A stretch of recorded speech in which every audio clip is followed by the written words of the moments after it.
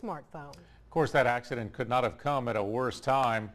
As we enter the Memorial Day weekend, many folks have already spent much of their Friday stuck in traffic. According to AAA, more than 30 million people will be making their trip by automobile over the next couple of days. Let's check out a live view right now. I-10 at Texas Street.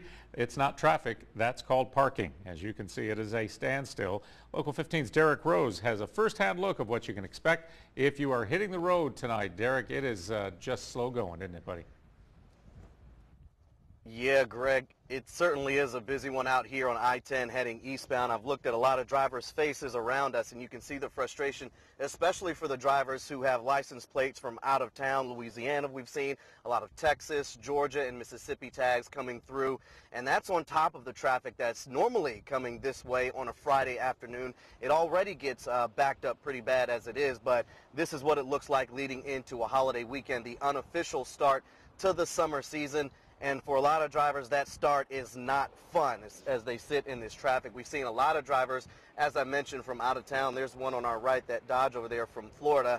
And a lot of the people that we've talked to, a couple of people we met from Georgia, they said the drive in from Georgia was pretty good, but it wasn't until they got to our area where things really started to back up. Take a listen.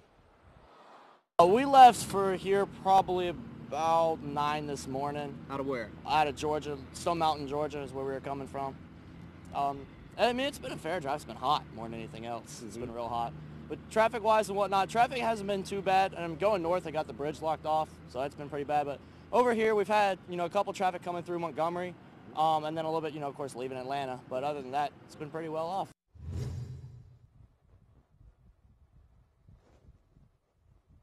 Back out here live now, you're looking at one tag from Louisiana.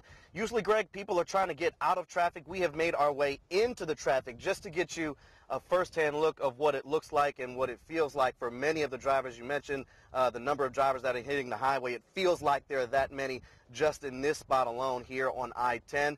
But if you're heading this way, certainly, you know the cliche, pack your patience. You're certainly going to need it if you're heading on I-10 headed east. Back to you.